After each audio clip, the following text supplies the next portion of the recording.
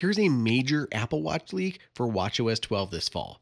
It sounds like Apple may be bringing a Vision OS style redesign to Apple Watch as well as iPhone. So basically, this is what we're talking about. Apple is going to be redesigning iOS 19. It's supposed to be a big visual overhaul, a lot of UI elements brought over from Vision OS. And I talked about that in a whole different video, but here we're talking about Apple Watch. It looks like with watchOS 12, Apple's going to be making a few notable design changes.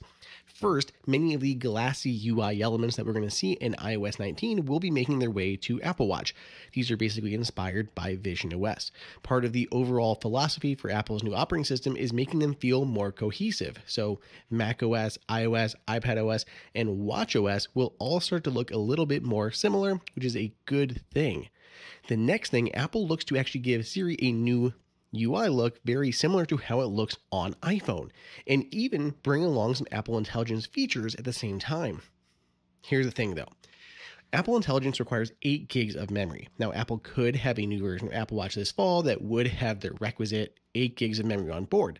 But what I think is more likely is Apple's only going to give us a few Apple Intelligence features. The ones that are most likely are going to be things like notification summaries. That's not too terrible. We could get the new Siri UI that could just glow around the edge of the screen. Looks a lot better than the orb that we have now that is definitely starting to look and feel a bit dated.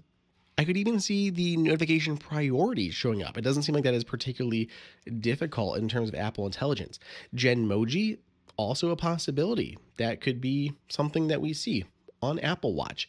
So we don't know for sure, but it sounds like these new UI elements, a little bit of Apple Intelligence, all could be coming to your wrist with watchOS 12 this fall. Of course, stay tuned to the channel for all the latest Apple news.